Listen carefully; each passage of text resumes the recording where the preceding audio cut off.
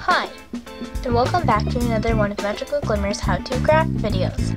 I'm Kit, but I've played this boys in so many movies that today I'm introducing this video to you as my alter ego, Kayla. Today Coconut and I will be teaching you how to make dog tags like these. The supplies you'll need are round silver sequins, scissors, short ball chains, jump rings, and a pen. Begin by cutting your sequin into a rectangle without chopping off the hole.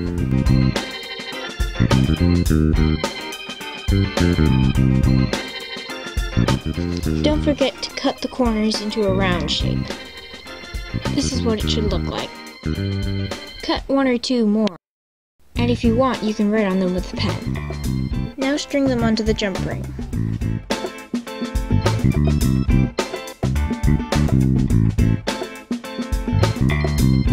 And those are the finished dog tags.